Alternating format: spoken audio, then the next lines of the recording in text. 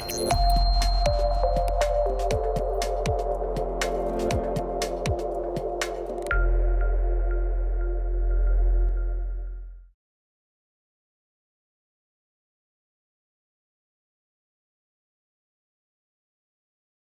name is Juliana, and like Hattie said, I'm a formerly opioid-dependent person. I'm formerly incarcerated, and I've been working in Ibogaine since 2012. I also just want to make it clear that I don't use the term addict because of the stigma that comes with it. I don't use the term recovery because that term signifies that people who struggle with drugs are sicker than other people, and I don't agree with that. And I try to stay away from the word addiction as well, just because of the massive misconceptions that come along with this term. I'll be using the term substance use issues for this presentation and in all of my work. I work in harm reduction in New York City, and so I'm coming from that perspective. And I'm trained under Andrew Tatarski's integrative harm reduction psychotherapy, which is the lens that I do my work in Ibogaine. So today I'm going to be talking about what is happening with the Ibogaine treatment community currently. So even though I'm going to be talking about the Ibogaine treatment community, and there's going to be people after me really focusing on Gabon and reciprocity and those efforts, I just want to talk about this issue because I wouldn't be here if it wasn't for the indigenous people of Gabon who practice Bwiti, and it's really important that we acknowledge this community and how important it is that we give back. So I've seen a lot of patterns of what I like to call modern day colonization. There's a lot of white people profiting off of indigenous medicine, not just in Iboga, but in all of psychedelic medicine. There are many practitioners working in Ibogaine who are using unsustainably sourced medicine.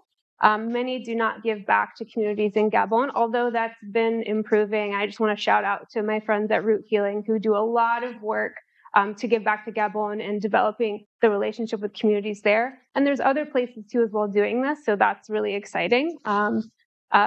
Mostly, like I said, it's mostly white practitioners that are profiting off of clinical Ibogaine treatment currently. There's a overall lack of communication and collaboration between traditional Bwiti practitioners and Ibogaine clinics. In my opinion, we should have an indigenous council that we consult for all of our decisions. And there's many practitioners who are reluctant to use Boa Conga sourced Ibogaine, which is the sustainable source of Ibogaine. And this is just, I was speaking with a group in Gabon, a Pygmy group. This is the Association for the Development of the Culture of Pygmy Peoples of Gabon, and they wanted to express this sentiment to the audience here. And that says, foreign associations traffic and trade our Iboga without respect for customary uses or blessings, or even come to appropriate the knowledge of this plant from the Pygmies without a memorandum or understanding of its use. There is never an equitable sharing of income from the sale at dubious prices of our Iboga acquired at will, and this is never made transparent to the donor peoples. We recommend to the international community and donors who are interested in this work of our Iboga to address directly associations led by men, women, young girls and boys, indigenous Pygmies, who are recognized, authorized, and blessed to practice traditional cultural exchanges. And so I feel this is really important to express because there are a lot of foreign interests in Gabon right now, and not all of them are paying to respect to all communities. So these are the parents of Western Ibogaine treatment. Some of you here know about Howard and Norma Lotsoff. Howard accidentally discovered the powers of Ibogaine in the early 1960s when it got him off of heroin overnight. And he spent his whole life developing Ibogaine as a treatment along with his wife, Norma. We need to acknowledge this because none of us would be here talking about this if it wasn't for Howard and Norma. And I'm going to talk a little bit about Norma at the end of this presentation. So this is just some of the people, the history of the Ibogaine treatment community. Howard trained a number of people in the Amsterdam treatment days and in the US as well. This isn't everybody, of course, but these are some of the original players in the late 90s and early 2000s who've trained many of the providers working today. So these are kind of like our treatment ancestors, you could say. We have Claire Wilkins, who was mentioned in the previous presentation, Hattie here as well, Paul Featherstone, Sarah Glatt, Rocky and Asha and Richie. There's, like I said, countless people have been trained by these individuals. Because there's no standardized training protocol, which is a big problem. Becoming trained as an Ibogaine provider is kind of a DIY experience. You have to find somebody who's willing to train you. There's no set length of time. There's no test or certification. So you just have to hope that you find somebody good who's going to give you the right training. And unfortunately, often people are not getting the right training, although these folks have done some good work overall. So where are the popular clinic locations? Mexico, of course, has the most clinics per capita, but Costa Rica, Brazil, who has a robust body of research happening, also has a plethora of clinics. South Africa, Portugal, and there's other countries as well. Greece has a clinic. There's somebody in Serbia working. There's some clinics in Colombia currently as well. And in the US and Europe, there's traveling and underground providers. There's different treatment styles that are popular among different regions. In Mexico, it tends to be the medical detox approach. Then, of course, there's the underground hotel treatments, which used to be happening more often in the US, and I know happen in Europe as well. There's traditional Bwiti treatment. There's more of these holistic retreat styles that integrate some of the medical detox approaches. And some offer a combination of all of these. I trained in one clinic where we were very medical, but we also had some version of Bwiti happening as well. So there's a lot of crossing over of these different styles. Who goes to which countries? So US citizens typically go to Mexico, Costa Rica, and more recently Portugal. Brazilians stay in Brazil because they have a number of clinics operating there. Europeans access the underground treatments, or they go to Portugal, Spain, and Greece, and South Africans tend to stay there because they have a number of clinics running there. Who accesses treatment?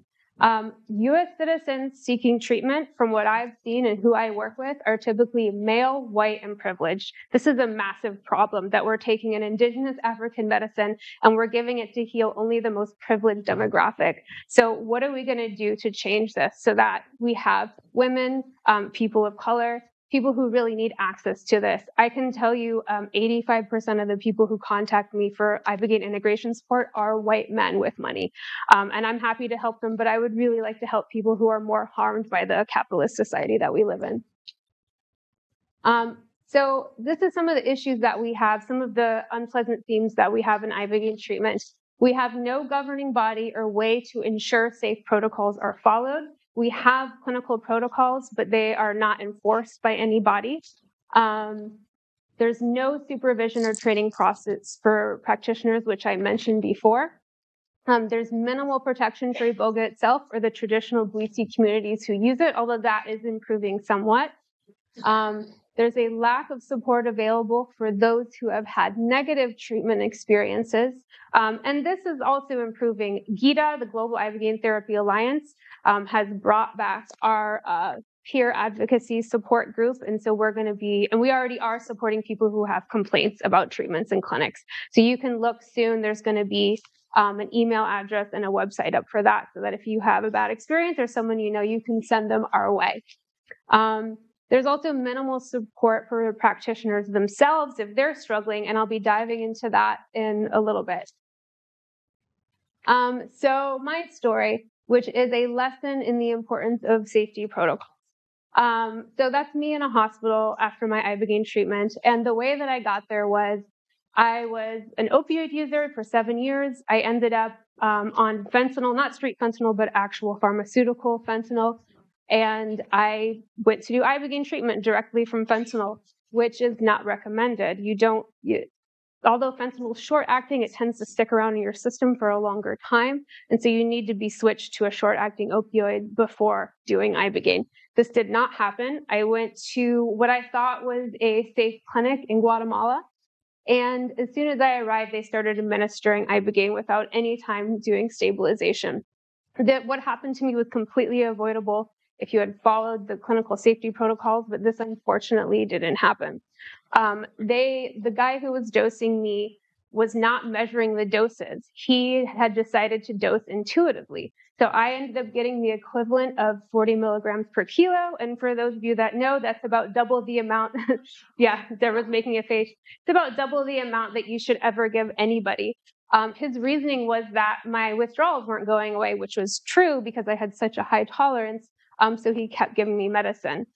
What ended up happening is I went into prolonged QT and a arrhythmia called torsades des pointes, which, if left untreated, ends in cardiac arrest. And I ended up having 6 cardiac arrests and being put on an external pacemaker for about 10 days in an ICU in Guatemala City. After that 10 days, I got taken off the pacemaker and everything's fine. I have no residual damage. But obviously it was very scary for my family and for the providers as well. And I've narrowly survived that treatment. In fact, we had been turned away from 3 hospitals. And by the time we got to the 4th is when I collapsed in the first cardiac arrest. So it was a very near miss that we arrived to the 4th hospital just in time. And like I said, this was completely avoidable if they had done the proper screening, the proper stabilization time, and they had actually measured their doses. Imagine that. And so this is why I'm so focused on safety and ethical issues in the community, because I got my introduction to this medicine in this way. Regardless of that, when I woke up in the hospital, I felt like I was given a completely new life and that a huge weight had been lifted off of me. And my mom tells me I kept saying repeatedly over the phone, I'm not in withdrawal. I'm not in withdrawal. I couldn't believe it. It was after waking up in withdrawal countless times throughout my life, it was unbelievable that I wasn't sick. I almost didn't care what had happened to me because I felt so good. So it worked. And that's why I'm still here working in Ibogaine. I didn't get scared away by this, surprisingly. This just made me want to make it better. And so that's why I'm doing the work that I do now. There's some articles on the side that I've been featured in with my story.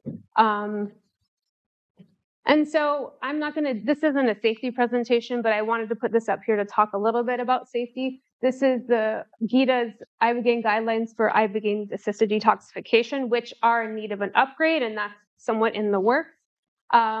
So there's a number of exclusion criteria for Ibogaine. Almost all cardiac issues, seizure history, certain psychiatric conditions, impaired liver function. The most essential thing with Ibogaine is the EKG. You need to do one to be eligible. You need to do one when you arrive. You need to do one after the first dose. You need to keep doing them. This is not negotiable. And somehow I'm still hearing of places that aren't repeatedly doing EKGs, or they're accepting people for treatment with no EKG, and they have them fly down and they don't give them the EKG till they get there. This is really unethical and unsafe. A liver panel to make sure the liver's functioning is necessary. There's the full disclosure of a detailed medical history is crucial. So other serious risks and a number of deaths are associated with combining alcohol and benzodiazepine withdrawal with Ibogaine. Benzos are like Valium or Xanax. You cannot detox off of them with Ibogaine. It's incredibly dangerous. If you combine benzo withdrawal, which is already QT prolonging, with Ibogaine, it's almost guaranteed fatality. And I've seen it in real time. Somebody nearly died because they didn't tell us that they were coming off of a benzo. They hid it from us until the last minute. And so anybody coming in with benzos, I would say either you stabilize them through the treatment or you tell them to do a year-long slow taper with the Ashton manual before you even attempt to give someone Ibogaine. People not stabilized properly before treatment, without hydration, electrolytes, fentanyl not out of system. This is a big deal because in the US, everybody's coming to Mexico now with fentanyl in their system. And so this is prolonging the course of Ibogaine treatment significantly. It takes anywhere from 7 to 14 days for people to piss clean from fentanyl. And if you rush that and you're on a schedule and you need to get in the next treatment and you start giving someone Ibogaine with fentanyl in their system, it's very dangerous. But if you wait, the treatment cost is going to go up. So providers right now are in a really tricky position of having to keep people often for 21 days, which triples the cost of treatment, or rush them through when it's not safe. So this is a really sticky situation, and I'm really hoping that fentanyl doesn't end up here in Europe and start complicating things for providers here. Common treatment mistakes. I've already talked about this a little bit. Not drug testing for benzodiazepines before. So this is the mistake I made the second clinic I trained at. We had drug tests that tested for everything but not benzos. And so the person that came and did not tell us they had been regularly taking Xanax unexpectedly went into benzo withdrawal on Ibogaine and had 3 cardiac arrests. She luckily survived, but if your drug tests don't have benzos on them, you're missing the most important thing. And this is a mistake that has been made, is still made by practitioners today that I hear about on a semi-regular basis. Again, benzodiazepines, reducing them before or during treatment is a no-no. There's a very popular clinic in central Mexico who 2 years ago decided to rapidly taper someone off their benzos before Ibogaine. They ended up in the hospital. This is Ibogaine 101. You don't combine a reduction of benzos with Ibogaine. Again, not waiting for a clear fentanyl test. I mentioned that. Treating a high-risk client because you need the money. A new clinic in Cancun rushed a high-risk client down for treatment and they died because they were too high risk. You don't put pressure on someone to come down because you need the business. And this is why I question the model of for-profit clinics. I think a community model, like a cooperative model, would be better because then you're not giving the treatments for the profit. You're doing it for the benefit of the people and for the safety of the people that you're treating. Pushing sensationalizing views of treatment outcomes, using the words cure a solution. We can't be telling people that we're curing anything. There's no overnight cure. It's a lifelong process of healing. And when you tell someone something like 10 years of therapy in one night, you're setting up a really unrealistic expectation and you're setting people up to be disappointed. I've heard people say, Ibogaine didn't work for me like I heard about, so nothing's going to work for me, so I'm not going to try anymore. I give up. Or people go home and commit suicide over this because Ibogaine didn't work like magic, like they were told. We need to get rid of this word cure. And we need to get rid of the word solution because they're completely unrealistic. And this goes for all psychedelics as well. Ibogaine is an amazing door opener, but the hardest work comes afterward. And by sensationalizing this medicine, we're not fully preparing people, and it's not ethical. And we're not actually getting their consent for the treatment if they don't fully understand what they're getting themselves into. Another big mistake, not doing an EKG after the test dose. This is crucial. You never know how someone's going to respond to this medicine. I have friends who were treating someone that weren't even detoxing off of a substance, who were given 200 milligrams of Ibogaine, and their QT prolonged incredibly. And they realized this person cannot handle a flood dose. There's no way. And they had to low dose them. They would have not known this had they not done an EKG after the test dose. And this is why this is so important. Not stabilizing people for enough time after arrival with EKGs administered daily. Not allowing time for flexibility with each treatment. You can't really standardize Ibogaine in a 7-day process. You dose on this day and then you wait on this day. Everybody reacts so differently. There has to be room for flexibility. And just because you have another client coming or you have a schedule is not a reason to rush somebody through treatment. It's incredibly unsafe to push a particular agenda when everyone reacts so differently to this medicine. Not waiting long enough after buprenorphine or methadone. This is another issue. It's pretty standard knowledge that to do a flood dose, I'm not talking about low dose because that's a different protocol, but for flood doses, after methadone, you have to wait a minimum of 4 weeks. If you don't, that person's going to be severely sick and uncomfortable after their treatment. I've seen it happen. For buprenorphine, it should be 6 weeks. The withdrawal from buprenorphine, and I've lived through it, is incredibly long. Sometimes people are still experiencing acute symptoms 3 months later. And so if you don't wait the 6 weeks after bup and you give them Ibogaine, like some clinics are doing after 7 days, you're going to send home somebody sick. And their chances of success are very, very low. I know this is tricky because the switching to morphine or a short-acting opioid for that length of time isn't doable, especially in the US. But there's no point in doing Ibogaine if you're going to go home being in incredible pain and withdrawal and not being able to sleep. So what are we doing right? Now that I've talked about all the mistakes that we're making and things that can go wrong, Claire Wilkins, which was talked about in the previous presentation, developed the safer low-dose protocol that's used by many providers. She was the third person I trained with and who I saw the most successful clients with in all of my training. We're finally moving away from the disease model and abstinence-only model. Viewing substance use issues as a brain disease doesn't make sense, and this concept was invented by a charlatan. It's been scientifically disproven. We need to be approaching people from a trauma-informed perspective, not from a stigmatizing, categorizing, othering perspective. I don't view myself as having a disease. I think every single person on this planet suffers with a destructive behavior at some point in their lives. It's not just people who use substances problematically that have this. We all have this at some point. It just so happens that drugs are criminalized and we make them unsafe by criminalizing them. Drugs could be safe. We could make this safe and it wouldn't be so problematic.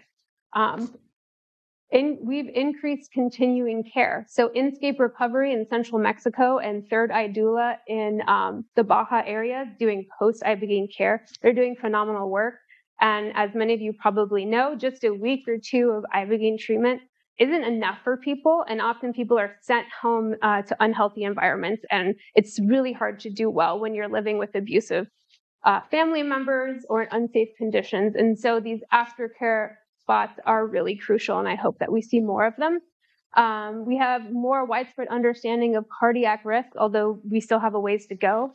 Ibogaine for Parkinson's and other neurological conditions is blossoming, and it's really exciting to see research in the near future on that. We do have increasing reciprocity with Gabon, like I said, improvement in pre and post support, and we are gradually improving support amongst those working in the industry. But I do want to talk about this. So provider health.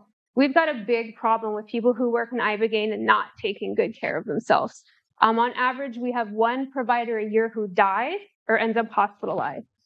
On the left here are two providers who died because they didn't take care of themselves properly. Working in Ibogaine is the most stressful job that you can do, and many of us are coming from years of substance use issues and went directly into providing Ibogaine without doing the proper work on ourselves. And so people are in a really dangerous position when they're coming with a lot of trauma and they're working around the clock with traumatized people. It's a recipe for disaster. There's a lack of structure and funding to support providers. There's no funds set aside to support people who are struggling. Stigma and shame. There's a culture of shame, secrecy, and stigma in the community, resulting in a fear of asking for help and a lack of accountability. This is my former partner on a project, Shay Kruger. She's not passed away, but she's in a very bad condition right now, using substances and experiencing homelessness. And this is something that could have been avoided if we had better community support and less stigma. And this isn't unique. This happens every year in Ibogaine treatment, which is heartbreaking. Ethical issues, pushing people to come for treatment before they have a stabilized living situation. This is a big issue. If you know somebody isn't returning to a supportive and healing environment, then they're not ready to do Ibogaine. It's not going to work for them. Lying to clients when the family asks you to. I've actually seen this happen to one of my clients. It's completely unethical. You always have to be transparent to the people that you're working with. Rushing a protocol to fit your next client. I talked about this. There's rampant sexual violations among providers as well, which goes without saying is absolutely unacceptable. No informed consent process upon intake. Many people are working without documentation and like reviewing what the boundaries are. What about physical touch? And this is something that's really important. I saw that somebody is giving a wheel of consent workshop here. I think that's really excellent. We need more talk of consent in the psychedelic world. We don't have a process to establish handling grievances or a professional to consult with when conflict occurs. I would love to see mediation and transformative justice funded in the Ibogaine and psychedelic world. Let's see, I'll go to the next one because I think I'm running out of time. What should be included in pre and post care? So I work from the IHRP standpoint, which focuses on supporting individuals and identifying what works for them and what their goals are. I don't push abstinence. I support people in choosing what works for them, which might be use of substances or just reducing substance use. That's also a success. It acknowledges the vast uniqueness of everyone's path and of what their healing journey should look like. This is the only approach that's compatible with psychedelic work. We can't be pushing a particular version of success onto people. Let people decide what their success looks like. Don't tell them what it is. Supports clients in building community and social networks. Community is absolutely essential. post-Ibogaine, this is like the biggest medicine, especially for people that have been in isolation for many years. I emphasize this a lot in my work with people. Work towards deconstructing internalized narratives of colonization and patriarchy, because it emphasizes that all experiences and ideas have value. So it's, in modern capitalism, there's this notion of good and bad, black and white, right and wrong. And I think people get really caught up in this and they want to be perfect. And when I'm working with people, I want people to embrace that everything that they've been through has value and that there's no mistake. There's people that work in the field who are really prominent and doing great work, and I can still tell that they feel so much shame and guilt for what they've been through with substances. This doesn't need to happen. This is a social construct that we're pushing onto people, that because you struggle with drugs, there's something wrong with you, that you're bad. We're just trying to survive this exploitative capitalist system, and sometimes using a substance or leaning on another crutch is the only way that we can survive. The point of Ibogaine is not to become more productive or better at capitalism. It's to help people to be happy, to be content, and to actually enjoy life. It's not about being good in your career or being productive and making money. What about helping people just to feel good and have enjoyment without substances, without their coping mechanism? The state of mainstream drug treatment and how it influences Ibogaine treatment. Mainstream substance use philosophies operate on dehumanizing and stigmatizing concepts that label people as disease and unable to think for themselves. The one-size-fits-all approach of the 12-step program and its basis in capitalism and hyper-individualism. A lack of emphasis on the 6 societal structures that are at the root of all mental health issues. The root of people's suffering is the exploitative nature of the society we live in. It's not an individual problem coming from them. Yes, there are neurochemical issues in the brain, but really what people are trying to do is just, like I said, survive in this system. A society based on colonization, patriarchy, and white supremacy with a mental health treatment system based on these same violent structures. We can't carry these oppressive systems into Ibogaine treatment. Working with Ibogaine is only compatible with an open approach that doesn't push a particular agenda, but embraces people's own definitions of what happiness and success looks like for them. Unfortunately, there are still clinics that are pushing these old school narratives about so-called addiction and what healing should look like afterward. Finding a safe treatment facility. This is a guide that I came up with in conjunction with some colleagues in the field. This is just a couple of examples of the questions to ask when you're finding a clinic. This is on my website. I'm happy to share this with anybody or post it anywhere. I think there's about 20 questions on there that will mostly weed out safe practitioners. There's no guarantee, obviously. It's really important that people use their intuition when you're calling a clinic and asking them questions. This is a guide I came up with Fireside Project in the US. That is a 24-hour psychedelic emergency hotline. Joshua White and I made a list of questions and red flags when you're calling a provider. This isn't Ibogaine specific. This is more for other psychedelics, so the safety isn't there. But I just wanted to put it up here because I'm proud of the guide, and I think it's really helpful for other psychedelics. I just wanted to show this because I think it's hilarious. This is an Ibogaine clinic. I'm not going to say who.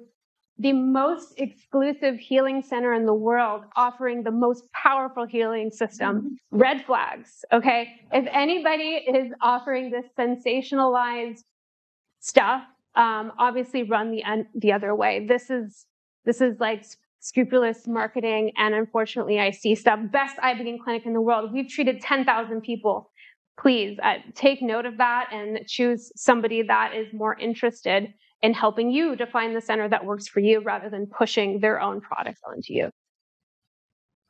What we need going forward, we need standardized safety training, trauma-informed mental health training, scholarship funds, minimum 50% staff, more contributions to Gabon and Bouti practitioners, mediation accountability process, and licensed supervision of all clinic staff. I really would love to see this happen in my lifetime, that everybody has someone to consult with. And one last thing, sorry, Heidi, this is really important. Norma Lotsaw the wife of Howard Lotsoff. Howard and Norma are responsible for all of us being here at all. And right now, she is experiencing a really serious health crisis.